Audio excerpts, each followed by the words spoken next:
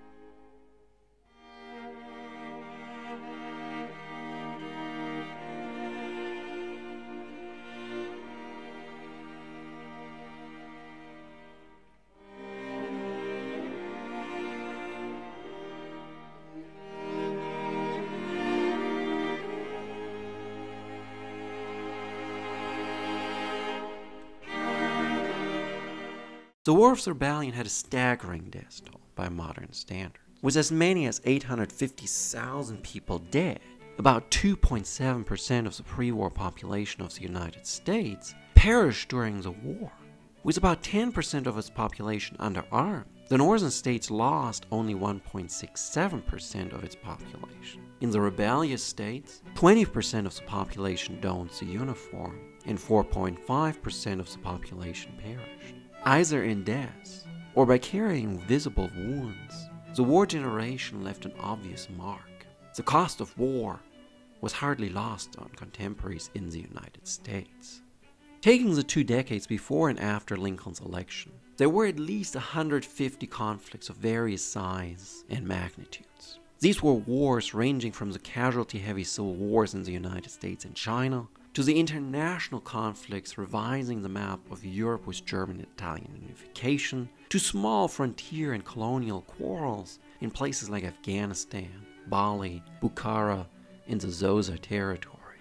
Therefore, casualty figures range widely. Of all the conflicts during this 40-year period, the War of the Rebellion was not even remotely the most deadly.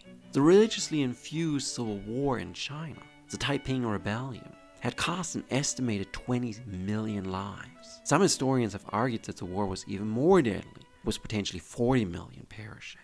However, because of incomplete census records for China, figuring out what proportion of the population died during this 14-year struggle is difficult. With an estimated population of 431 million in 1851, the rebellion killed about 4.6% of the Chinese population.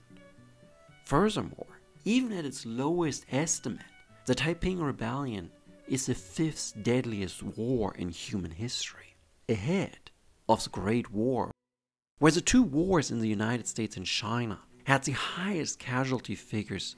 Other wars were costly for the powers involved. When the Ottoman Empire refused Russia's demands to be the protector of the Christian people in its realm, and the continuous problem of Russian expansion into the Eastern Mediterranean escalated, France and Great Britain took an interest and joined the Crimean War. When the war ended with the Treaty of Paris in 1856, Great Britain had lost 20,813 men. 80% died of sickness, wounds, and disease. The French had lost around 95,000 soldiers. Piedmont Sardinia had lost only 2,166 soldiers, and the Ottoman Empire had sustained about 120,000 dead. On the other hand, The Russian Empire had lost officially 450,000 dead, but likely closer to 600,000. The Russians and Allied forces had lost in 30 months more soldiers in the War of the Rebellion belligerents in 49 months. Yet, the war remains overlooked and largely forgotten. Meanwhile, the wars of German unification, which consisted of the Second Schleswig-Holstein War of 1864, the Austro-Prussian War of 1866, and finally the Franco-German War of 1870-71, brought death to the central parts of Europe. In the course of the 9 months long Second Schleswig-Holstein War, Denmark lost 2,933 soldiers, and the German allies of Austria and Prussia lost a combined 1,548. The vast majority of the casualties came during the one major engagement at the Battle of Düppel. Thus, the Second Schleswig-Holstein War had about the same death toll as, for example, the Battle of Chickamauga, Spotsylvania Courthouse, or the Wilderness. After less than 2 years of peace, Austria and Prussia collided over the division of Schleswig-Holstein in a 7 weeks conflict. The main battle at Königsgrätz, or Sadova, ended the war. The Austrians and their allies lost, whereas the allied Italians, Prussians, and German states suffered only 14,100 dead. By comparison, during the Overland campaign, which was of similar lengths, in the course of which General Ulysses S. Grant earned the title of Butcher, the U.S. Army suffered 7,621 dead, and the rebels lost about 4,200 dead. However, neither the Prussian Field Marshal Helmuth Graf von Moltke nor Feldzugmeister Ludwig Ritter von Benedikt ever suffered such a title, despite their comparatively higher casualty figures. Bismarck completed the unification of Germany with a war against France. Taking advantage of Prussia's superior preparation, their armies advanced quickly and capitalized on French mistakes. While the Battle of Sedan was a turning point with the capture of Napoleon III, the war did not end, nor was Sedan the only engagement in the war. Overall, the German forces lost 28,000 soldiers, compared to the 138,000 dead suffered by France. War was deadly during the mid-19th century, as modern technology increased firepower and deaths. Even deadlier still was the Guerra del Paraguay from 1864 to 1870. Dictator Francisco Solano Lopez had prepared his country for war long before his neighbors were aware of his intention. He brought in European experts and purchased new weaponry, arms European states sold to make room for modern technology. With a coherent national identity and dictatorial style, Lopez could rely on the loyalty of his people when he used political changes in Uruguay to also go after the border provinces of Brazil.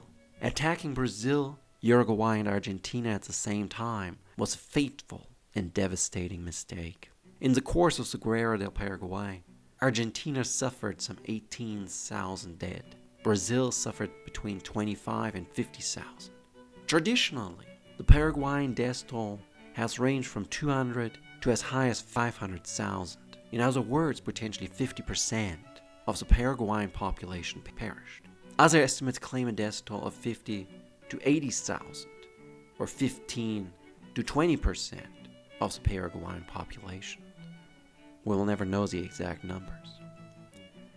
But at the end of the day, the 2% death toll that the United States suffered fades in comparison to that 20% that the Paraguayans suffered most likely, or the 20 millions who died in China during the Taiping Rebellion.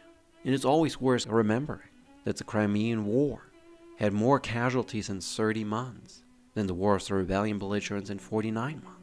The War of the Rebellion was terrible, but so were all the other wars during this era. Thank you for watching this episode of the War of the Rebellion channel. If you liked the material covered, please like and subscribe to the channel. Hit the notification bell for new episodes.